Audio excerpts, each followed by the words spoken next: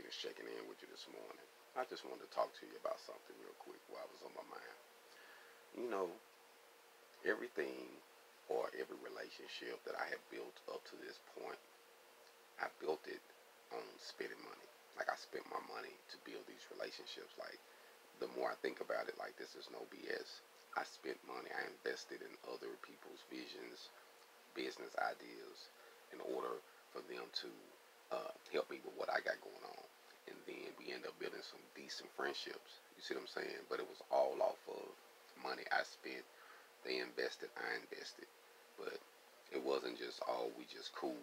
You know what I'm saying? That, oh, that's just my partner. Ain't none of that. I moved to Phoenix, Arizona.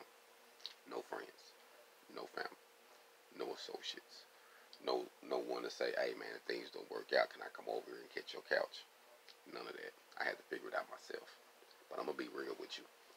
Why I got a moment because it was on my mind yesterday, and I just want to tell you about a few relationships that I've built since I've been in Phoenix because I only built a few, but these few relationships are very valuable to me. And I'm actually not even gonna throw their names out there, but I will say one of the guys that I built a relationship with was my RV guy, and he got a company here in Phoenix, in Scottsdale, and surrounding areas. It's called Ross Mobile. Now, I met Ross Mobile, um, moved here to Phoenix. I was looking for somebody to network with. I called him. Out of all the people I called, I noticed he was black, so that was a plus. I really wasn't trying to beat him on his bread. I said, hey, this is what I got going. How much for your time? He was like, X amount of dollars. I come out. I'm like, cool. I agreed to it. He came out. He helped me. I paid him. We ended up getting cool. He said, hey, man, I be having side stuff. Sometimes I need some help. You might make some side money. I'm like, yeah. So I helped him. He helped me. We eat. So that's how I built that relationship. But it wasn't because I asked for something, looking for handouts, wanting somebody to just do something for me. Nah, we was networking. Now, I got another guy that I associate with. His name is Ramon. Good little partner of mine. We don't even talk that much, but he's the maintenance guy in the RV park. Cool guy. Now, he didn't help me. I didn't help him.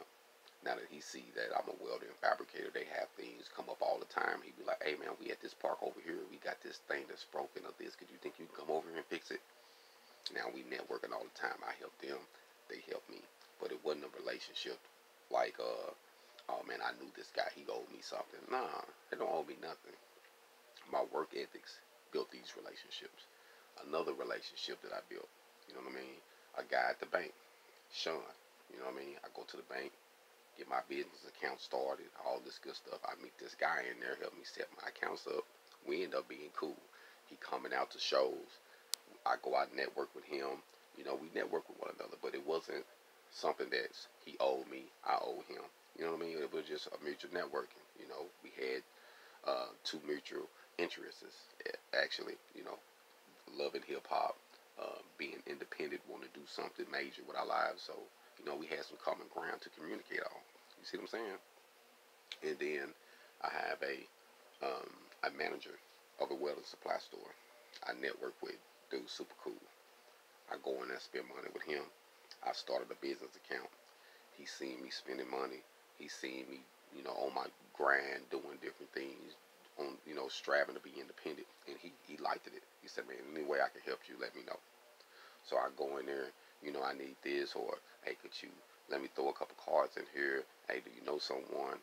He said, hey man, no problem.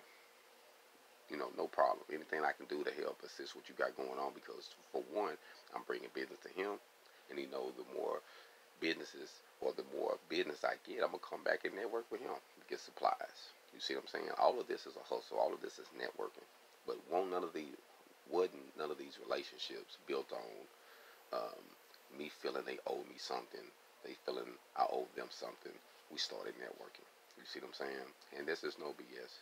And I just wanted to give an example um, of how you have to spend your money to build some good relationships. Because at the end of the day, it might not be about the money, but y'all have built a bond, and he know that you believe in your brand, just like you know he believe in yours, vice versa. Y'all helping one another out. And companies, independent people, don't mind helping nobody that don't mind helping themselves. Get that? I don't mind helping you if you don't mind helping you.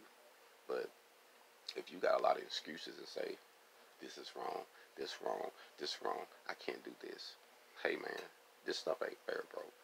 We know it's hard. We know it ain't fair. We know it's prejudice, bias, racism. We know all of this bigotry. We know all of this is going on. But still, we got to survive. Still, we here in this land. Still, we got bills to pay. You see what I'm saying? So we got to figure out a way to work around it.